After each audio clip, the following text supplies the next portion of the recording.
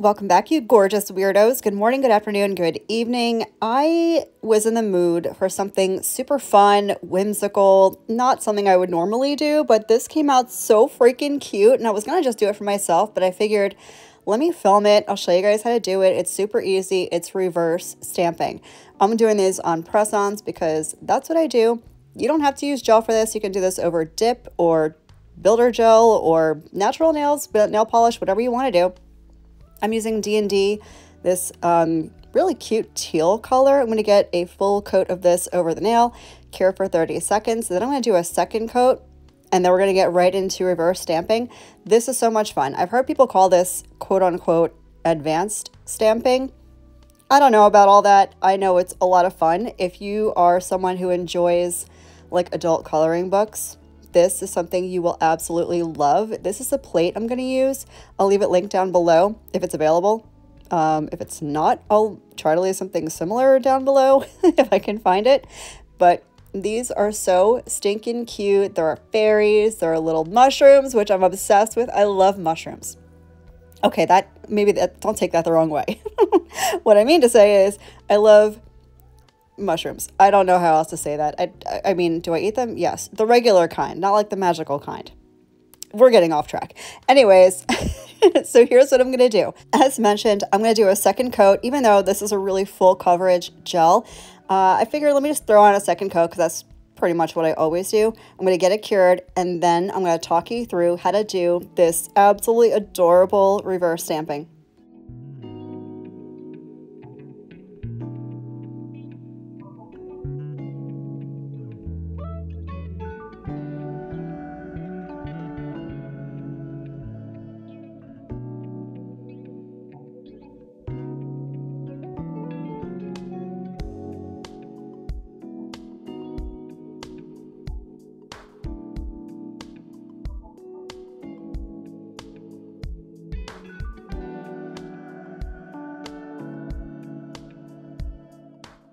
While that's curing, I'm going to go ahead and get all my stuff situated. I got my cotton grabby thing, cotton claw, I don't know. I got some acetone. I'm going to clean off the plate just to make sure there's no dust or cat hair or whatever else on this plate. I have never used this plate before, so it probably didn't need to be cleaned, but I'm cleaning it anyway. These are the colors I'm going to use. They're both from Maniology. I'm going to do the outline in cocoa. And then in this skin deep color, I'm going to do a little painting for the reverse stamping. I'm also going to use a yellow and a red. These are both by Born Pretty. So the first thing I'm going to do is pick up the outline. And again, I'm using the dark brown. You can use black if you want to. I just think sometimes black can be a little bit harsh as an outline. So I went with a dark brown. So I put a good amount of polish over the image, scraped it down, and now I'm going to pick it up with my jelly stamper. This one is also from Maniology, and here is what the image looks like. It came out so cute. I cannot wait to do this. I mean, I already did it, but I can't wait to show you how I do this because it was literally so much fun. I'm just going to take some tape, remove any excess image that may have gotten on the stamper, set it off to the side. And now I'm going to also pick up this image again, but I only want a little cluster of shrooms for another little accent. So I'm going to do one full nail, one nail covered in mushrooms, and then one little accent nail with a tiny little cluster of mushrooms. And we're going to color them both in. So again, I put the polish down, scrape it off, pick it up. Now I'm going to remove with some Scotch tape any images that I did not want. You want to do this kind of carefully because you don't want to accidentally remove the images that you want to keep on the stamper. Once I have that done, going to set it off to the side, let them dry for just a few minutes, and then we're going to start painting.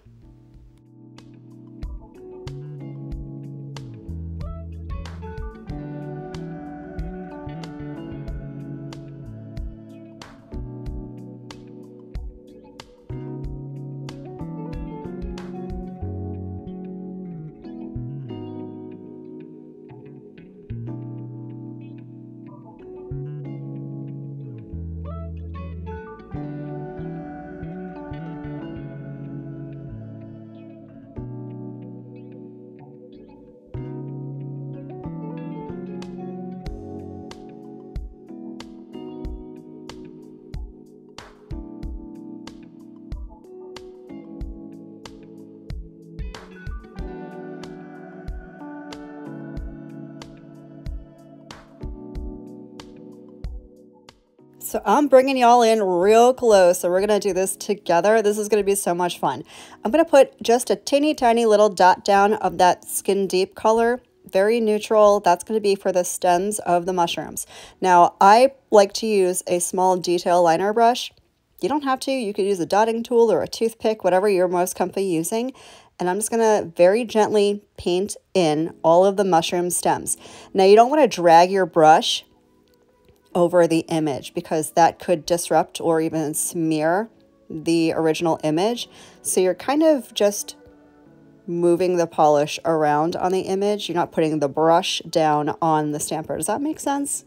You want to have a very gentle hand when you're doing this so you don't disrupt the image.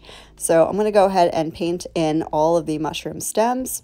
Then we're going to move on to the next step.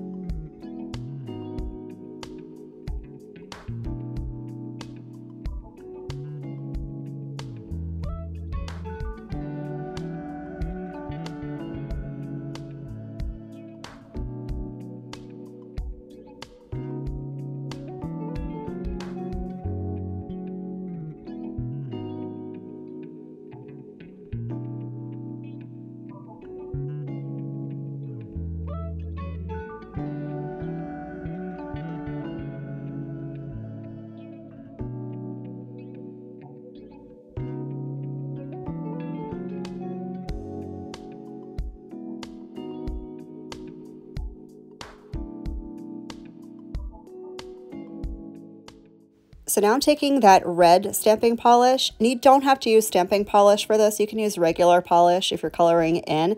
Stamping polish I really only use when I'm picking up an image because it's super opaque and dries really fast. But you can use any polish you want to do this coloring. So now I'm going to do the mushroom caps. Now most of these are just mushroom caps, but there are a few mushrooms that have that, like, what do you call them, like the fins underneath the cap. So I'm not going to do that in red. I'm going to do those in yellow, but we're going to paint in all these little mushroom caps. I'm going to let you all watch. This might be a little, I don't know, zen moment for you guys. I love watching this kind of content myself. It's just so relaxing to sit and watch. So I'll throw on the music. I'm going to let you guys watch me do all this painting, and then I'll come back.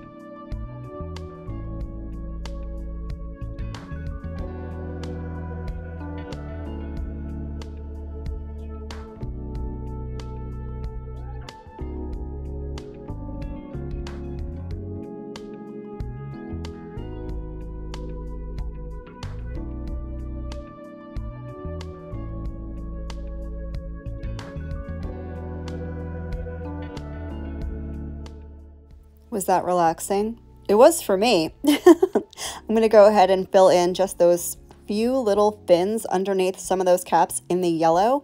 And then I'm going to let this sit to the side and completely dry. You want to give it about 5-10 minutes before you touch it. But while it's drying, I'm going to paint in those other couple of mushrooms. So I'm going to let y'all hang out for a few more minutes, and then I'm going to come back and show you how to apply them to the nails.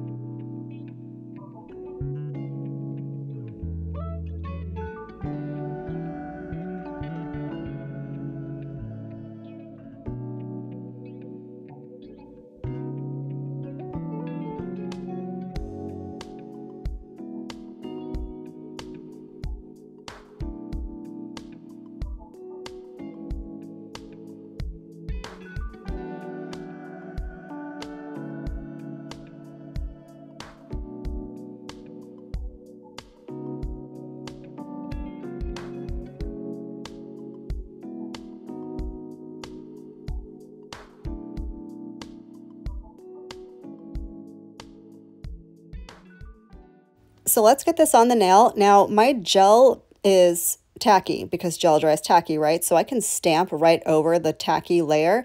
But if you're not using gel, or if you put a top coat on it, you're going to want to use a sticky base coat. I'll leave it linked down below.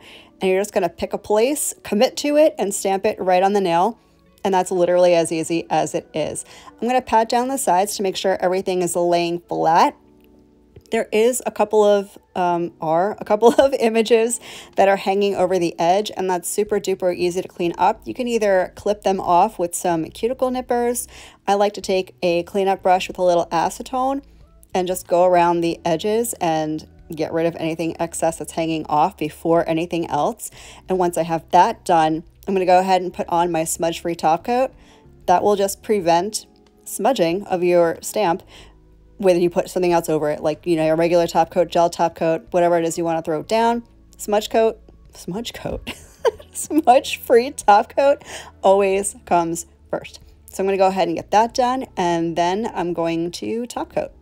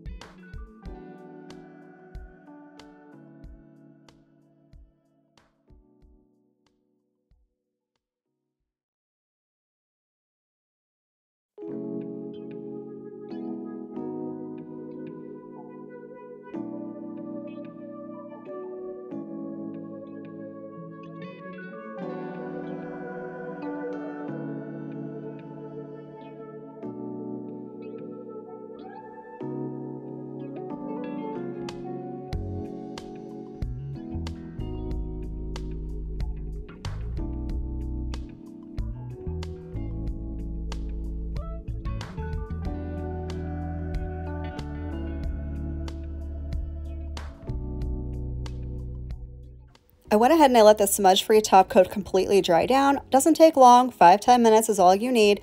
And now I'm going to go in with a matte gel top coat. You can use regular polish top coat, you can use matte top coat, whatever your preference is.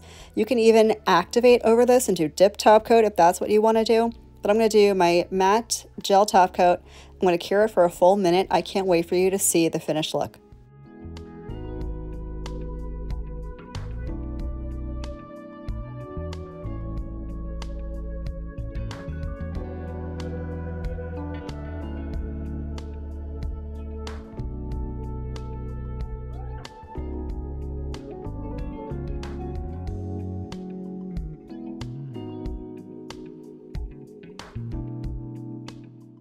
And here's the finished look. Can you even? This is by far the most adorable set of nails I've ever done in my whole entire life. They're just so magical and fun, and I don't know, it makes me feel childlike. I couldn't wait to get them on the nails. Here's what they look like on. I am literally obsessed. This was so much fun to do. I can't wait to do more reverse stamping. If you're loving the reverse stamping and the stamping content I'm doing, leave a mushroom emoji down in the comment section so I know to do more of it. Thank you guys so much for hanging out with me today. I hope the rest of your day is as beautiful as you are, and I will catch you in the next one. Love you, bye.